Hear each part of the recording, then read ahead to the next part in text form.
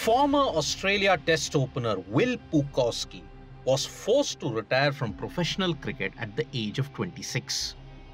Puckovski has faced a long series of injuries throughout his career, mostly due to blows on the head that led to concussion. As recently as in March 2024, he was concussed and forced to retire during a Sheffield Shield match.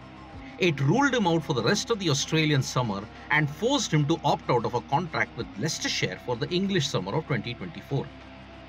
Apart from the physical blows, Puckovski admitted to the constant injuries affecting his mental health. Cricket Victoria, his state association, did offer him a contract in 24-25, but it came with a condition.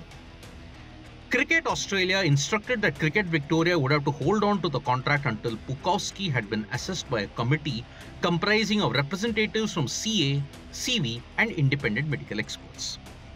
On August 29th, 9 News Melbourne reported that the committee had officially ended Puckovski's professional cricket career.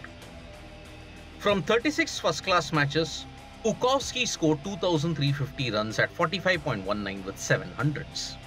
He made 62 and 10 in his only test match against India at Sydney in the Border Gavaskar Trophy of 2020-2021.